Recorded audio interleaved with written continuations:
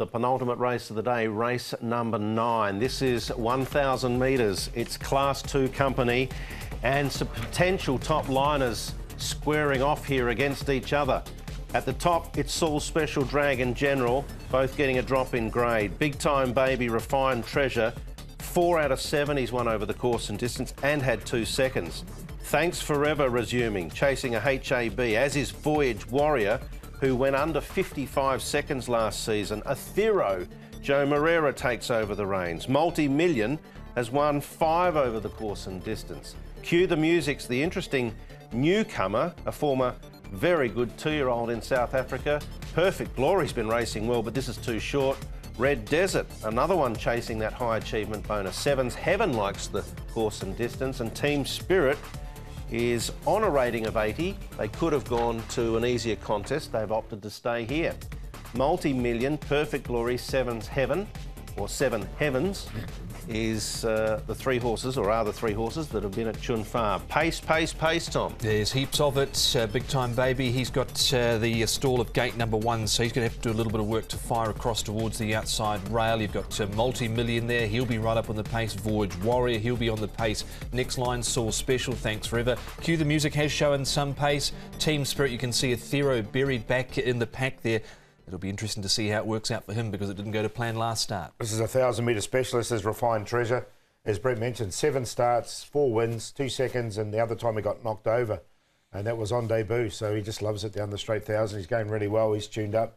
Voyage Warrior was a massive trial winner recently. We know he's a very quick horse.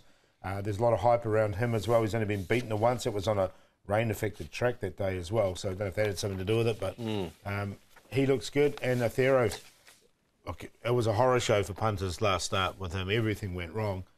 Be interesting to see how he does go. Interesting, Zach Purden did ride him in this piece of work as well, but Joe Moreira will take over on race day. Yes. Yeah, no, it's a quality race, isn't it? And I say there's some potential top liners here. Definitely Athero, obviously, in that category. Let's go back to that performance. Perfect Glory out the back, steamed home. It's going to be too sharp for him, I would probably think, and Team Spirit's going to struggle with the class. We did talk leading into this race that Athero going into a tougher contest with speed around him might get himself into the uncomfortable zone, and that definitely happened. It certainly did. It didn't help at the start either. He got whacked from pillar to post there pretty much out of the start. He just got very keen. He was fighting Zach. For what he did and everything that went wrong, he's still stuck on fairly well there. For everything that just went totally belly up, it wasn't a bad run. Yeah, you definitely can't sack him, that's for sure. No, definitely. I'm going to stick with him, actually. I've got him on top. I mean, there's not much between him, Voyage Warrior, and I think even Refined Treasure. This might be the day you get a price about him as well. Yeah, good body. Yeah, it's a very good race. Let's go to Zach Purden, who obviously has a fair idea on a number of these runners. He's chatting with Ed Sadler. Zach, Voyage Warrior, that trial, he's obviously come back well. Oh, yeah, those 1,000-metre trials here on the dirt, they can be deceiving at times. We've seen horses win by big margins there, and you know, it doesn't mean a lot, but you know, he's going to need to have come on from that. He was really feeling it the last 100 metres. Was his first trial of the season, so I'm sure he will. You've obviously been chasing the horse for a while. Late last season, he was pretty impressive what he did early on. He's a horse that you wanted to be getting on. Yeah, well, he hasn't done anything wrong really. I know he's got the 1 defeat, but he's run good time. He's looked good in winning his races. And, you know, although he was able to win at his last start, he was at the end of his prep and a little bit tired and still put up a good performance. So he's a fresh horse this season. He's had the benefit of a short break, and let's hope he can just continue to improve. Ricky's publicly stated his confidence through the press this week. Do you echo those comments?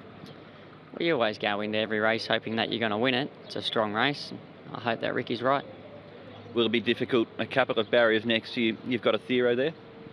Yeah, he's obviously another horse that looked very exciting last season. Things didn't go right for him first up. He comes back to the straight track where he's been very effective, and no doubt it's going to be a good race. And the horse that beat Voyage Warrior, Thanks Forever, you beat him that day. What are your thoughts on him? Yeah, he's another one. He's just a different horse up the straight. You put him around a corner and it's like he just doesn't know what he's doing. His legs go everywhere. So there was no fluke in his victory over Voyage Warrior when they met last time. You know, he could easily go and do it again, I suppose. What's the reasoning here then why you're on Voyage Warrior? I had a commitment a fair way out. He's a nice horse, so... You know, they're three nice horses. It's good for racing that they all get to meet. Hopefully I'm on the right one, but I won't know that until we hit the line, I suppose.